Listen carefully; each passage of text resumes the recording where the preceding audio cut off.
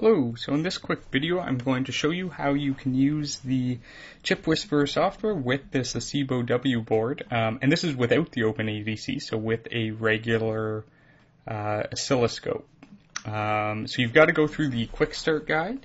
You can get it online here, and it goes through setting up the board. You have to program the FPGA on it. As a note, if you don't have the platform cable, you can get cheap ones. What I did is I actually bought off AliExpress just these low-cost clone cables that worked fine. Or it is possible to use the FTDI chip, but it's a bit slow. I have a blog post on that to program it. You program the smart card as needed, and you should then check that the basically you need to get to the point that this is working. The software runs on the card okay. So we can try that. So I have it all plugged in here off screen. So here's the quick start guide it comes with. And which is it? So this EXE here. Basically it shows up as a comport, and if you hit start, it gets the answer to reset at the bottom, and then starts the encryption. So while we have that running, I'm going to connect an oscilloscope here so we can view what the waveform looks like just in our little oscilloscope connection. So I have a PicoScope model, and I'm going to use channel B for triggering, and it's a 10 times probe, and the power measurement will AC couple it and limit it to something. So if you go through the quick start guide, it shows you somewhere the connection for the power measurement, the shunt, and stuff like that, and the trigger. So I'll go ahead and connect those up now. Connect the power SMA. So you can see some encryption operations or something happening here, and then the trigger. We see the trigger rolling by. So we set the trigger. And there we go. So this is basically what we're expecting it to look like. Play around a little bit. Something's going on funny here. It might be. Oh. So it just finished the encryption. So let's start again. So there we go. So it was just the sample rate was too slow. So there was some undersampling. So there you go. So this is what we are expecting to see once it's all done. And you can play around with various settings if you want to try to improve the noise or anything like that. But at this point, let's go ahead and get it working with the ChipWhisperer software. So I'll close that, and I'll close PicoScope. Alright, so you would have had, you can see the other videos about installing and setting up the ChipWhisperer software, or you can use the virtual machine, ChipWhisperer instance as I call it, and you should get to the point that you have this ChipWhisperer capture window running. You'll want to check PicoScope comes up as a scope option. By default, it won't be there, and you have to install a PicoScope Python module, so there's some details I'll link in on that. And you also should have a smart card target. Again, you may have to install some additional Python modules for that target to come up. But the first thing we'll do is get the smart card running, so I'll select the target type as smart card, and then on target settings tab here, we need to set the reader hardware. So the reader hardware is actually just a serial port. So you can just select system serial, which has the SASEBO-W in brackets, just to so you know that. So note that we're not selecting the SASEBO-W anywhere here. It's only under the reader hardware. And for the protocol itself, we're using the SASEBO-W Smart Card OS. So that's the type of card it's expecting. So we have to tell it those two things. And now we have to tell it what comport to use. So to get it to populate the available comports, you hit refresh. And here we have COM25. You may have other ones, so you can check, which ones are available. All right, so that's all you need to do. And then hit the target connect button up here. And it connects to the target, and it should give you the answer to reset. So I can hit this button, and you can see in here it's printing the answer to reset from the card.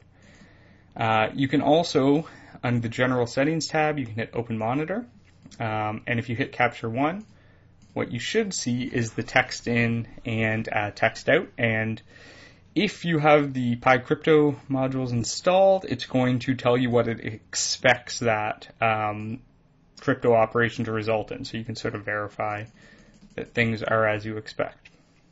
So there you go. So that's how you get the first part working. The next thing we need to do is actually measure the power traces. So this is pretty easy. We select our scope. So I'm using a PicoScope. If you have another VESA connected oscilloscope, like USB or Ethernet connected, you can use the VESAscope module, and you're almost certainly going to need to install or modify it to work with your scope, just in terms of what commands to send it. But for PicoScope, it should just work. And one of these supported models, so I have a PS6000 connected. So we see if that works. So before we change any settings, we have to connect on the scope. And you can't see it, but that little PicoScope window opens and the scope powers up. You hear the fan come on. Alright, so now we can basically just go through and look at our settings. So we're saying we're going to trigger on channel B. This is just default, so that happens to be right for us. We're triggering, it's saying 500 millivolts. Let's change this to 1.5 volts. The sample rate, that's fine for now. And the range of the trigger and the range of the source for the power measurement. So this all looks good, so we can hit Capture 1, and we can start to see some waveform here. What the issue is, it looks sort of blocky, and why this is our Y range isn't very good, so we want to reduce it from 1 volt, maybe let's try 100 millivolts. So maybe that's a little better.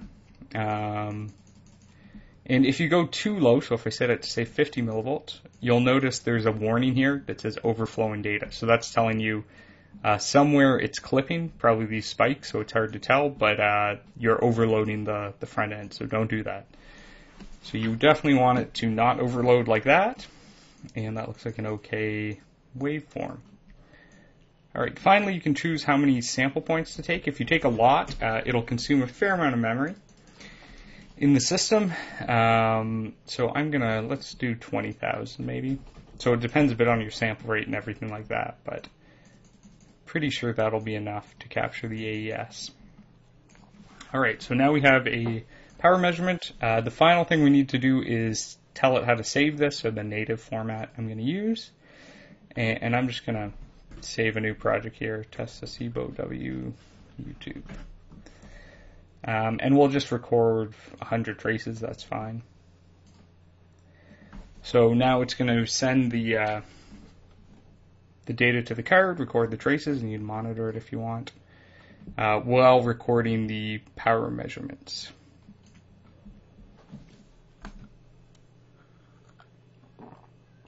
Alright, great, so we're done, and you can save this project, and I'm just going to close it. You may not want to close it because then you've got to set everything up again. You can also look into setting up a script once you figured out what sort of settings you are using. You can just make an easy script to help you reconfigure that. Right, there we go. So next I launch the analyzer. And what I'm going to do is open that project I just saved.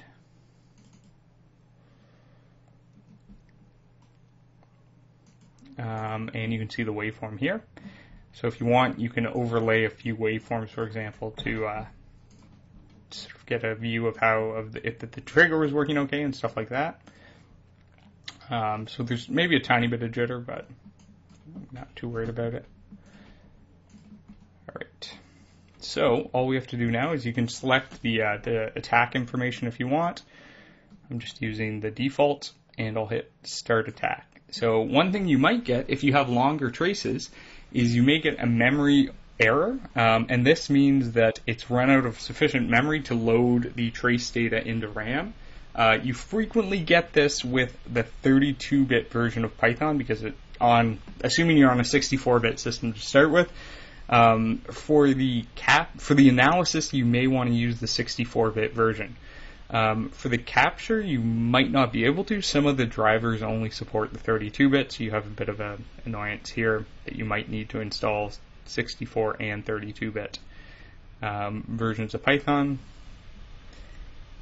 And we can start to see now, so this is the correct key guesses are in red, so you can see they're starting to filter to the top.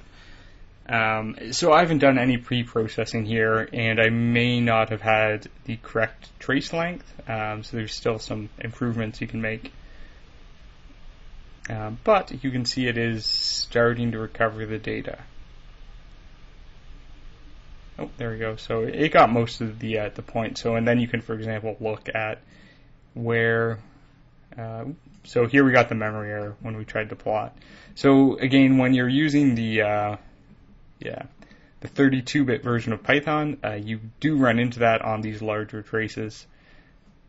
So we can at least plot, the partial guessing entropy over time for all the bytes, but we can't get the per point the correlation output.